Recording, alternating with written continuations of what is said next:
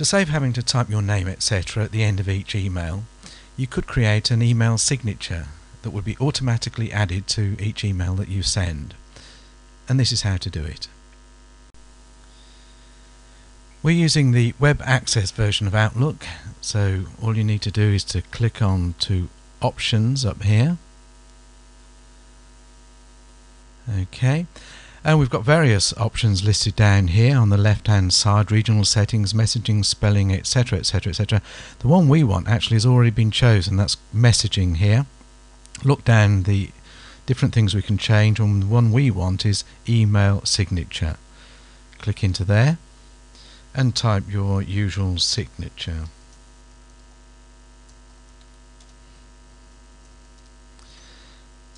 You could then put something else underneath that. In the business world, you'd often put your title, head of department, sales manager, whatever. You might also put your mobile number and your address in there. However, as a student, you might feel that it's not wise to put your mobile and address on there. So perhaps what you might want to put down is just your class.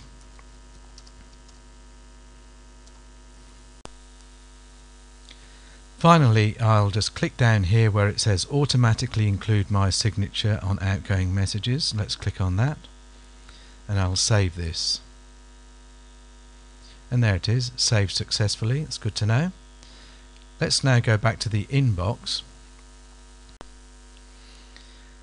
I'll click on New,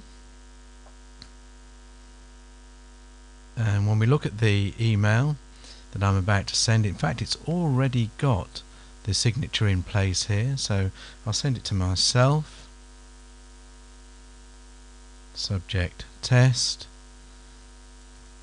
This is a test, and let me send that along.